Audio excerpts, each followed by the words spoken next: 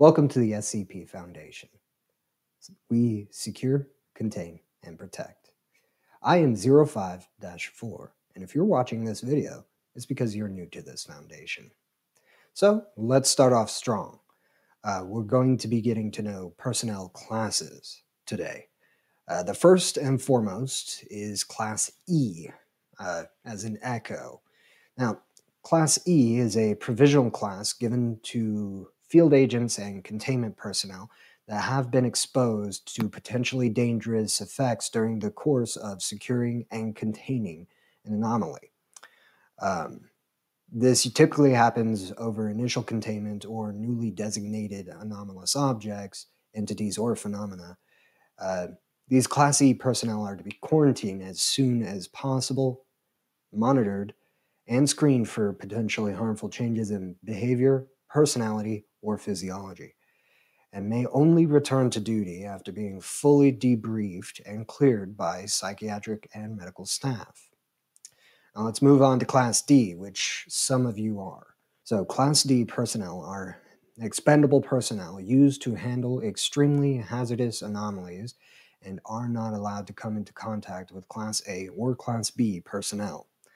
Class D personnel are typically drawn worldwide from the ranks of prison inmates convicted of violent crimes, especially those on death row.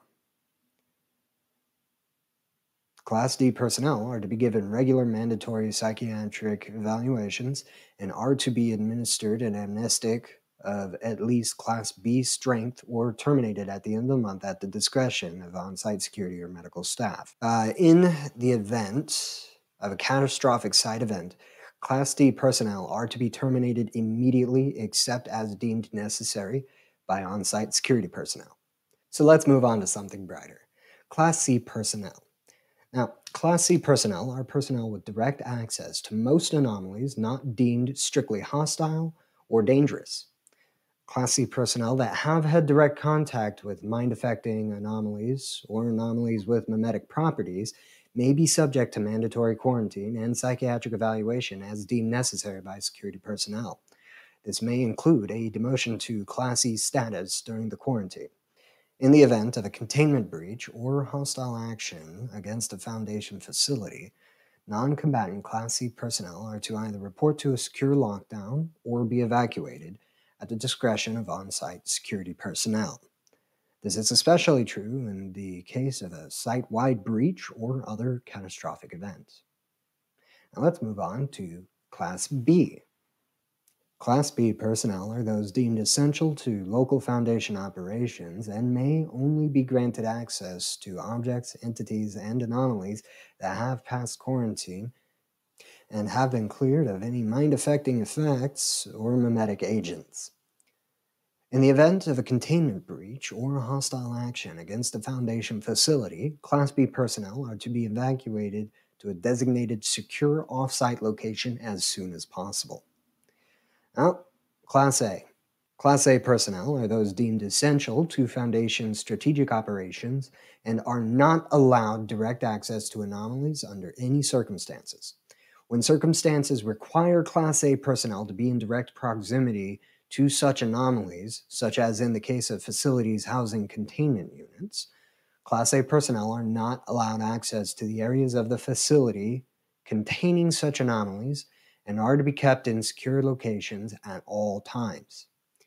In the case of an emergency, Class A personnel are to be immediately evacuated to a designated and secure off-site location. 05 council members are always Class A personnel. Next up, security levels. Level 0, for official use only. Level 0 security clearances are given to non-essential personnel who have no need to access information regarding anomalous objects or entities in Foundation containment. This access is typically held by personnel in non-secure clerical, logistics, or janitorial positions at facilities with no access to operational data. Level 1 is confidential.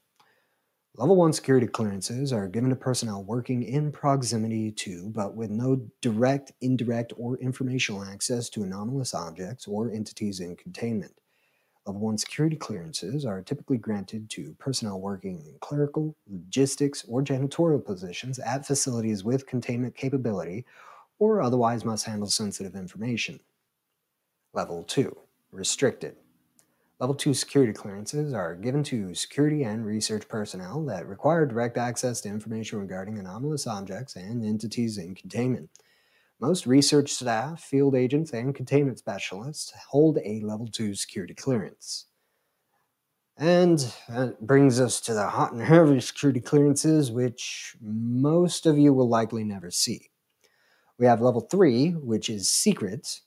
Level 3 security clearances are given to senior security and research personnel that require in-depth data regarding the source, recovery circumstances, and long-term planning for anomalous objects and entities in containment. Most senior research staff, project managers, security officers, response team members, and mobile task force operatives hold a Level 3 security clearance. Level 4, top secret. Level 4 security clearances are given to senior administration that require access to site-wide and or regional intelligence as well as long-term strategic data regarding Foundation operations and research projects. Level 4 security clearances are typically only held by site directors, security directors, or mobile task force commanders. Level 5 Thaumiel.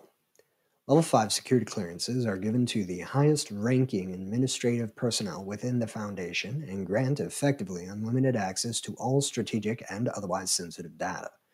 Level 5 clearances are typically only granted to the 05 Council and members of selected staff. Let's move on to titles and job descriptions. You'll be working with a lot of new personnel, and it might be helpful to get to know what they do around the Foundation. So, staff titles. We have containment specialists, which have two main roles at Foundation facilities. Firstly, containment teams are called upon to respond to confirmed cases of anomalous activity to secure and establish initial containment over anomalous objects, entities, or phenomena, and transport them to the nearest Foundation containment site. In addition, Foundation containment engineers and technicians are called upon to devise, refine, and maintain containment units and protocols for objects, entities, and phenomena in Foundation facilities. That brings us to our next title, researcher. Now, researchers are the scientific branch of the Foundation. They're drawn from the ranks of the smartest and best trained research scientists around the world. With specialists in every field imaginable, from chemistry and botany to more esoteric or specialized fields like theoretical physics and xenobiology, the goal of the Foundation's research projects is to gain a better understanding of unexplained anomalies and how they operate, so that we may explain them or neutralize them in the future. And that brings us to our next job title, Security Officer. On-site security officers, often referred to simply as guards, at Foundation facilities are tasked with maintaining physical and information security for Foundation projects, operations, and personnel. Primarily drawn and recruited from military, law enforcement, and correctional facility personnel, security officers are trained in the use of all types of weapons, as well as a variety of contingency plans, covering both containment breach incidents as well as hostile action, such as an attack on the Foundation facility from a group of interest. These personnel are also responsible for information security, such as making sure that sensitive documents are not misplaced and that a facility's computer system is safe from outside intrusion. They're also often the first line of defense against hostile outside forces for Foundation facilities. That brings us to our next job title, Tactical Response Officer. Response teams, or TAC teams, are highly trained and heavily armed combat teams tasked with escorting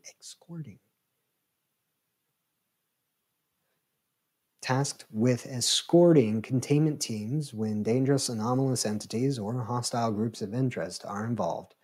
They're also tasked with defending Foundation facilities against hostile action. Response teams are pretty much military units that are stationed at major Foundation facilities, and they're ready to deploy at a moment's notice. We have field agents. Field agents are exactly what it sounds like. They're the eyes and the ears of the Foundation. They're personnel trained to look for and investigate signs of anomalous activity, and often undercover with local or regional law enforcement or embedded in local services such as emergency medical services and regulatory organizations.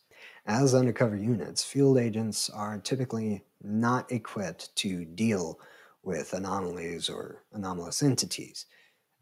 Instead, once they have confirmed an anomaly or an anomalous entity, they will call for backup, and a containment team with the means to safely secure and contain such anomalies will back them up. So then we have one of the more sought after roles within the Foundation. That would be MTF operative, Mobile Task Force operative. Now, mobile task forces are specialized units comprised of veteran field personnel drawn from all over the Foundation. These task forces are mobilized to deal with threats of a specific nature and can include anything from field researchers specializing in a particular type of anomaly to heavily armed combat units tasked to secure certain types of hostile anomalous entity. If you have the proper security clearance, you can actually access the SkipNet to review the MTF database for the teams that are currently available and looking to recruit new members. If that's something you're interested in. So next we come to administration. And the lower echelon of administration is the site directors. Now, site directors for major Foundation facilities are the highest ranking personnel at that location and are responsible for the continued safe operation of the site and all of its contained anomalies and projects. All major departmental directors report directly to the site director, who in turn reports to the O5 Council. So that brings us to 05 Council members, yours truly. So the 05 Council refers to the committee consisting of the highest ranking directors of the Foundation. With complete access to all information regarding anomalies in containment, the 05 Council oversees all Foundation operations worldwide and directs its long-term strategic plans.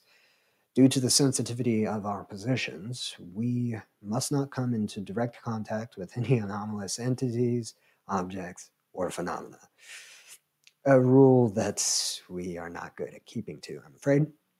Furthermore, the identities of all 05 Council members are classified, and all Council members are referred to only by our numerical designations, 05-1 through 05-13. I am 05-4. And it's not a ranking system or a council, kind of like a republic, just to be clear. So, anyways, that's all the jobs, all the classes, and all the security levels of the Foundation. Remember, we're here to secure, contain, and protect. We die in the dark so that they may live in the light.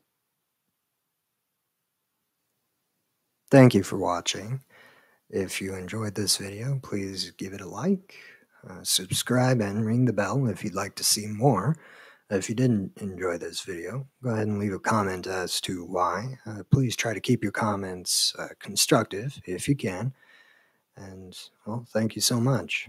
Have a good rest of your whatever.